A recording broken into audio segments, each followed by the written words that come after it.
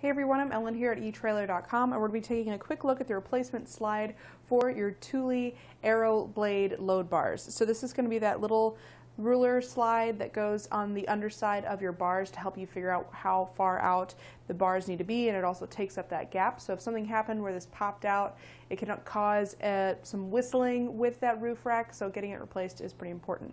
Let's take a closer look, make sure it's a match for your bars. You can see we'll have all the measurements etched into the plastic there, so you can measure everything out.